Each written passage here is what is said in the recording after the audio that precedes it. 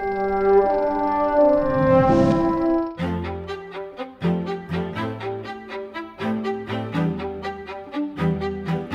Wright brothers' 1909 military flyer. This is the beginning of true air power as we know it today, because it's the Air Force's first airplane. Flying in 1909 was pretty dangerous. Every flight was different. You were always learning something. Someone had to do a landing. You had to learn how to land. You had to learn how to take off. You had to learn how to turn. Always a new experience. But then you also had to learn what happens if a bug hits you in the eye. They have to learn the hard way. You better wear goggles when you're flying. They have to learn what the airplane can do. This is the beginning of so many things. They're looking at reconnaissance and carrying information. That's why this aircraft is called Signal Corps 1. The Signal Corps, the U.S. Army, which eventually becomes the U.S. Air Force, needed this aircraft to carry messages, to do reconnaissance, to look for enemy troops. This is 1909. Only 6 years earlier, the Wright brothers had just flown their first aircraft at Kitty Hawk. The Wright brothers took their aircraft to Fort Myers, Virginia, and they demonstrated that it could do everything that the Army wanted in the specifications. People had tried to sell airplanes to the Army before, and they hadn't worked. The Wright brothers' airplane worked. This aircraft was taken to Texas with Lieutenant Benny Floyd, who later took command of the U.S. Army Air Corps in the 1930s.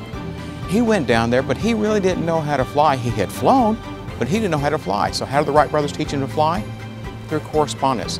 He'd fly a little bit, he'd send a letter back. He'd send a letter back, he'd fly a little bit more. And so the fledgling American aviators that become the U.S. Air Force are learning the hard lessons of flight and of air power. The Wright brothers and Benny Floyd were a product of America from the late 19th century. These were men who were always looking for adventure, looking for the future. They had been brought up and steeped in the idea that America's the future and the sky is the limit. And with this airplane, literally, the sky became the limit.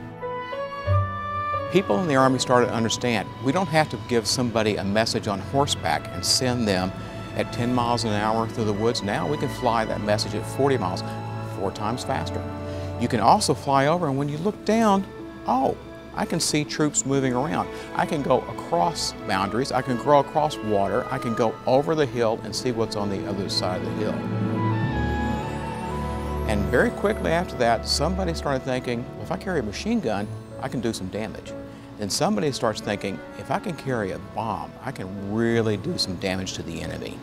And this is the beginning of what air power is. It's reconnaissance, it's transportation, it's providing weaponry on targets, and within just a few years after this, the First World War demonstrates the importance of having air superiority. A pilot today flying, I'll say for an example, the F-35. It doesn't look a whole lot like this airplane in some respects, but the same principles apply for the F-35 as applied to the 1909 military flyer. They both use lift, they both use thrust, they both have to have some type of control system. Now they don't have wheels on it, they have a landing system. Wheels are added later. That's not a problem. That's growth in aviation. So this airplane, this replica of the 1909 military flyer, it represents over a century of air power domination by the United States Air Force. It's the beginning. It's a small beginning, but very important.